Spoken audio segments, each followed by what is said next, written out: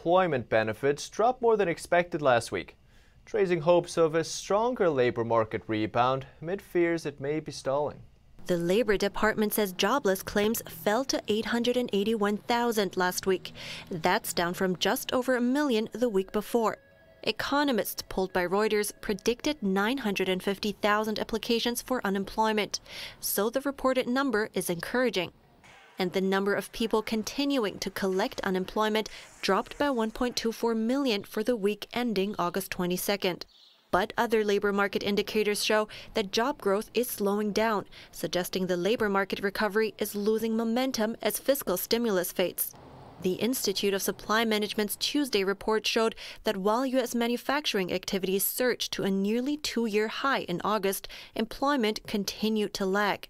And the Federal Reserve's Wednesday report also delivered mixed signals. While it showed an increase in employment, it also said some districts reported slowing job growth and increased hiring volatility. The Labor Department is set to release its jobs report on Friday. And I came across a graph today on Business Insider. It shows just how deep the job losses were during each economic crisis. First thing I noticed was just how bad it's been this time. And the next thing I noticed was that the losses have been deeper and slower to recover with each subsequent crisis, more or less. I was curious why that is, so I asked Daniel Lakaya. He's chief economist at the Tressis hedge fund. The reason why we get out of every crisis in a completely weaker way, particularly for the job creation. We start with a bigger loss and then the recovery is slower. Is fundamentally because injecting monster amounts of liquidity and increasing government spending delivers afterwards a much weaker result in terms of both job creation and real wages for most workers. So I assume we've had some form of stimulus during all of these crises, but why does it seem to be getting worse with each one? This is very interesting. The reason, because every time the stimulus is larger. The stimulus is not only larger, but more directed towards incentivizing government spending and protecting bloated government spending. Those two elements make the recovery weaker. In fact, if you look at it, it is a transfer of wealth from the savers and from real wages to government and its crony sectors. So the larger the stimulus, the weaker the recovery. That doesn't mean that there doesn't have to be a stimulus. Let's not get things incorrectly. One thing is to have some form of stimulus to allow the economy to recover, and another completely different is what we have seen, for example, in some of the proposals of the Democrat Party and the Labour Party in the UK or in the United States, which is to basically use crisis to increase government spending in things that have nothing to do with the crisis at any cost. And one point you touched on just now was that a lot of these stimulus packages tend to benefit, we'll call it the people at the top or the people who have access to it. I believe there's a term I've heard called the Cantillon effect, maybe. Is this really the case, and where do we see it exactly? Well, think about it. When you inject massive amounts of liquidity very early on in a crisis and you increase government spending immediately, who gets benefited? The public sector and those that have access to debt and that have access to assets. At the same time, what we see is a very quick recovery in financial asset prices, in bonds and equities. Therefore, who benefits? Money creation is never neutral. Therefore, it always disproportionately benefits the first recipients of the money created, and the ones that pay for it are the last recipients of that money. So who are the first recipients of newly created money, artificial money creation? Government and financial markets. Who are the last recipients? The workers, salaries, and small businesses. I appreciate your balanced analysis as always, Daniel. Thanks so much. Thank you very much. Always a pleasure. And another major hotel in New York City is shutting its doors permanently. The health crisis has devastated the hotel industry here in New York and across the country. NTD's Phil Zoe spoke with the head of a hotel association here to see how they're feeling. The mayor has said there's going to be no indoor dining, so there's no business in restaurants and hotels. So it's just a double, triple whammy. The Hilton Times Square Hotel in New York is closing permanently. According to a public filing, 200 employees will be laid off starting October. The president of the Hotel Association of New York City told us many hotels have already closed and many more may close soon. Already a bad situation has become significantly worse. You know, we had 55,000 employees working, now they're barely 10,000.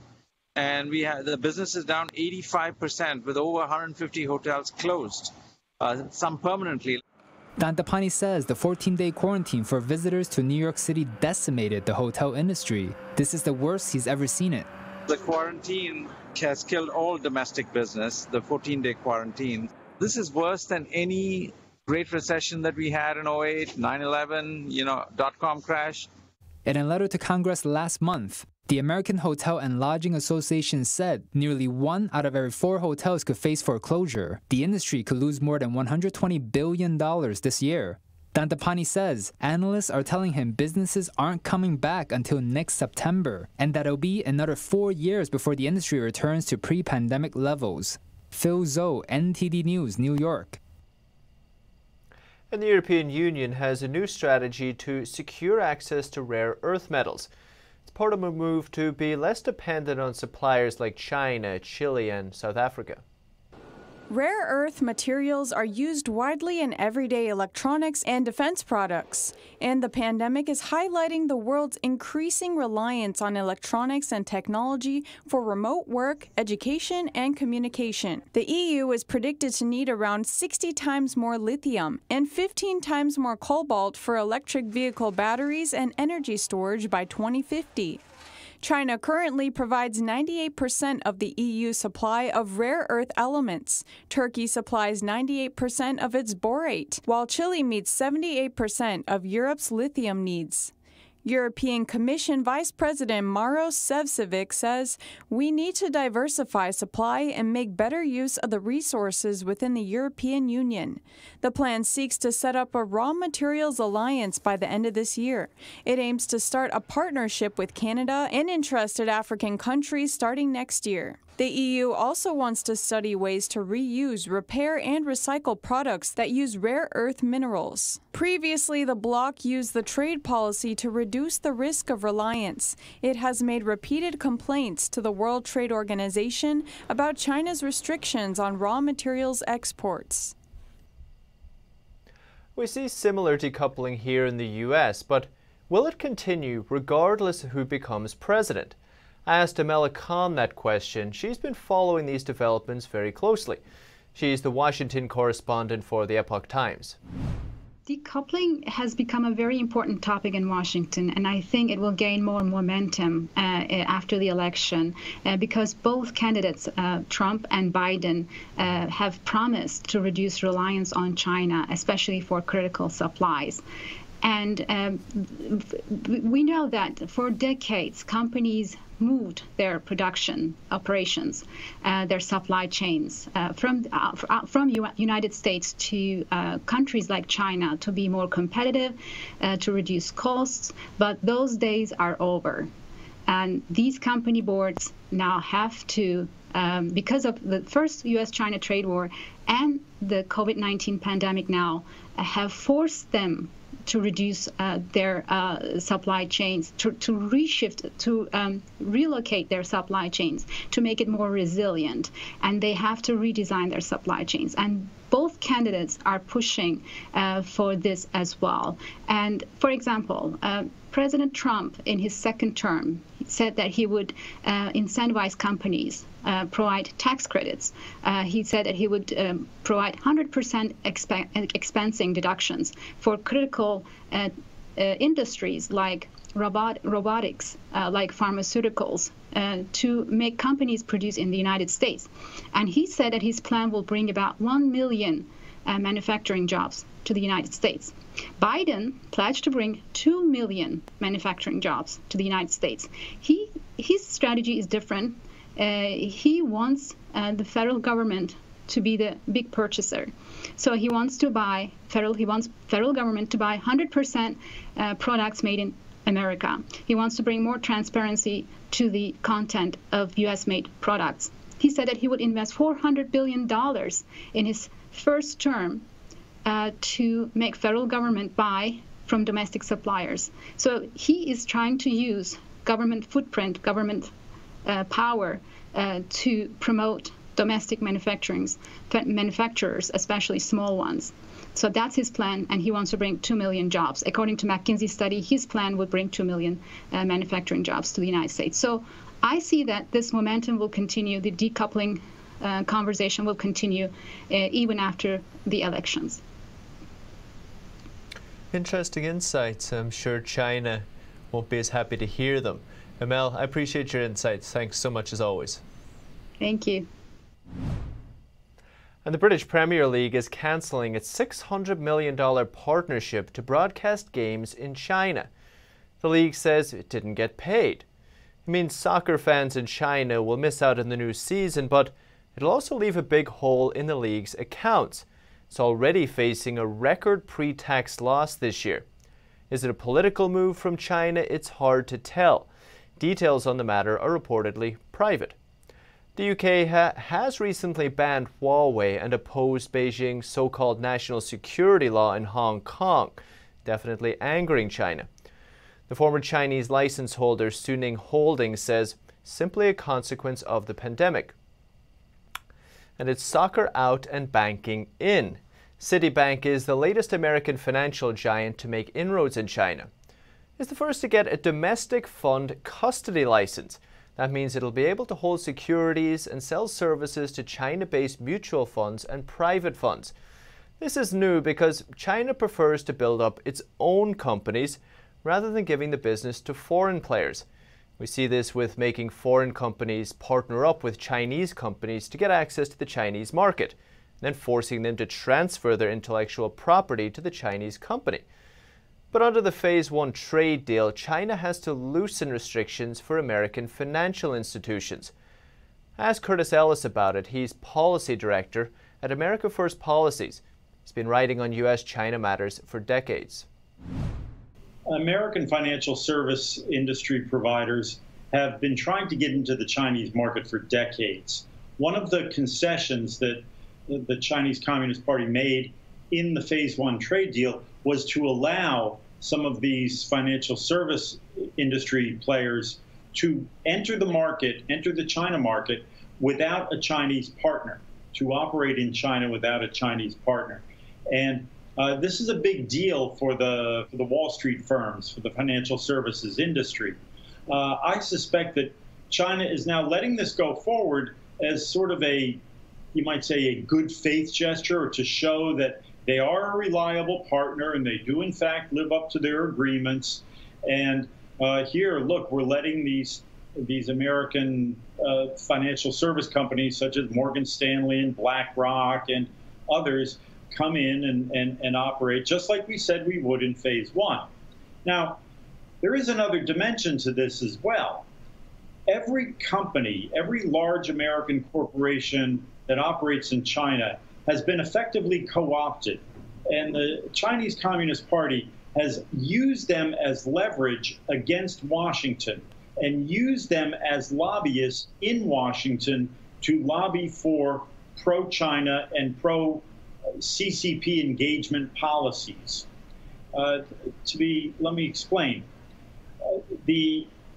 There's a mountain of evidence that shows that we really should be wary of the CCP's growing influence in the United States, around the world. It's not become a reformist element. It's actually antithetical to many of our values and freedoms that we cherish and that we live by. They did not become more market-oriented. They still continue a range of abuses on the economic and trade front, not to mention the human rights abuses, which have only multiplied since we first brought them into the World Trade Organization and really gave them permanent normal trade status back in 2000. So, but the American companies that did enter the China market have effectively been turned into lobbyists to continue the open engagement policy, which has benefited Beijing more than it has benefited the American people. But any time that we have tried, or those of us who have been wary of China have tried to wake up Washington to these abuses, there's a pushback from the American corporations, whether it's media corporations that want to sell movies in China, or whether, as we've seen, a glaring example is what we saw with the National Basketball Association, the NBA. When somebody had the temerity to criticize China's crackdown on the Hong Kong pro-democracy demonstrators, the NBA immediately disavowed the coaches and the players who did that, and you saw some of the bigger players, LeBron James, spoke out saying, "Don't criticize China because we could lose some money if that happens." Well, this is writ large in Wall Street. Curtis, I really appreciate your insights as always. Thanks so much. Thank you. And still to come this evening, the UK's Trade Minister announces a new round of trade talks with the United States. He says they'll start next week. And Apple is the latest big tech company to pass on its new digital services tax to consumers and developers. We have details after the break.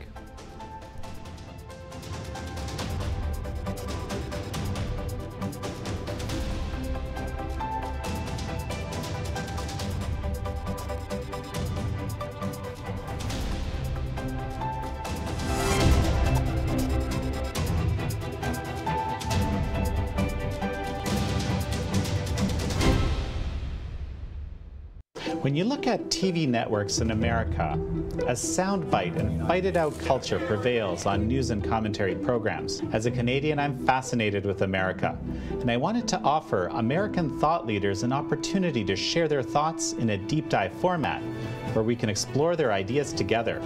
And so American Thought Leaders was born. The world's most brilliant thinkers believed that open discourse was the key to greatness. However, all around the world, we see that discourse is being stifled and political agendas have subverted media. The Epoch Times launched its Global Thought Leaders program to bring back this great tradition of free thought. As the host of American Thought Leaders, every week I interview some of the most intriguing minds on the most pressing issues of our time. Be sure to check out our new episodes every week.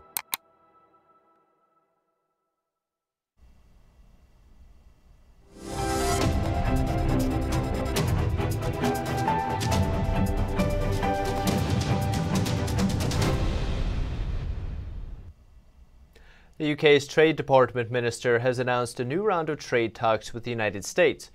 He says they'll speak to both sides of the US political divide before this year's election. UK Trade Department Minister Greg Hans says Britain will begin a new round of trade talks with the US starting next Tuesday. Britain is trying to carve out new business relationships around the world following its exit from the European Union and all its trade deals. Britain has prioritized striking a deal with the United States, but the potential deal is clouded by November election and the possibility that a new administration and new priorities might take over. But Hans is downplaying the risk. He says in terms of the U.S., clearly we talk with all parts of the U.S. political system. We make sure that senators, members of Congress, governors from both parties right the way across the United States buy into a future UK-U.S. free trade agreement. Britain's top 5 targets for post-Brexit trade deals are the U.S., Japan, Australia, New Zealand, and the EU. UK ministers expect to finalize a deal with Japan in the next few weeks, and the department said the UK's next round of talks with Australia will begin on September 21st. And Apple is the latest big tech company to find a way to pass on the cost of digital taxes in Europe. The cost will end up with app developers. NTD's Patrick Hayden has more. Apple says it will increase its charges for app developers after several countries implemented a new digital services tax. It's the latest tech giant to pass on the costs to its consumers. What's unusual here is that it's a very direct pass on, and you can see that Google have just put their prices up by 2% to pass on this specific cost. Another partner at Blick Rothenberg says it's difficult to prevent this sort of thing from happening. Ultimately, tax almost always seems to be borne by the individual by the time it's passed down the chain. You would We've seen that the digital services tax is going to be passed on by the big tech businesses to their customers. European nations originally tried to launch a new global tax on big tech, but negotiations stalled several months ago. It's well beyond herding cats. You've got, I think, about 27, 28 countries in the OECD. You've got over 100 other companies that are participating in this project. Trying to get agreement is very, very difficult. The White House has said the digital service tax is not fair and it discriminates against American companies. She said the ultimate solution is to have a global tax authority, but that's about as likely as having a global government. Patrick Hayden, NTD News. And Amazon is opening its first online-only Whole Foods in New York City. The company says the move is in response to the growing demand for grocery delivery during the pandemic. In its latest innovation, Amazon's first permanent online-only Whole Foods store started taking delivery orders in Brooklyn September 1st. The brand new location will offer free 2-hour grocery delivery in the Brooklyn area. Its actual location is called a dark store, meaning it won't be open for in-person shopping. And still to come. With people staying at home and not driving their cars, Ford has figured out a way to help new buyers save on insurance. That and more after the break.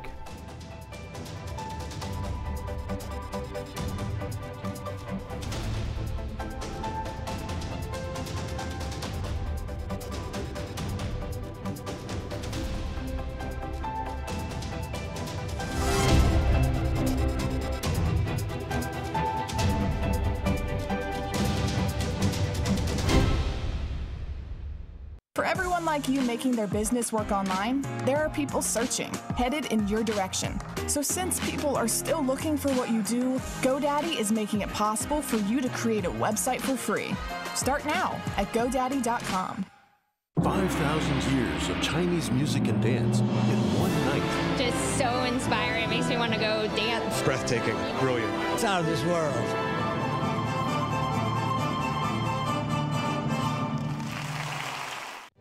He ascended to the throne during the most turbulent times in the Joseon dynasty. Despite that, he treated his people well, had great ambitions, and led the country towards a new renaissance. That eventually earned him the title as one of the wisest kings in Korean history. Lee Sun on NTD America.